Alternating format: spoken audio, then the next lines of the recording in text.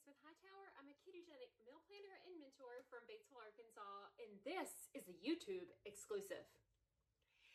When you very first start on keto, there are so many people that want to tell you that it's a fad diet. Well, the truth of that is that the ketogenic diet was actually formulated in the 1920s to help children who are having epileptic seizures.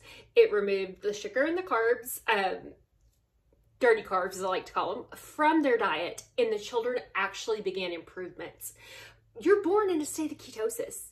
That is your true operating system. It's like when you take a phone and you reset it to the factory reset. That's what you're doing with your body when you put it in ketosis. We actually go back to the way our bodies were meant to be ran. So if you're just starting this journey, keep the faith, hang on, and get to that reset. Have a great day.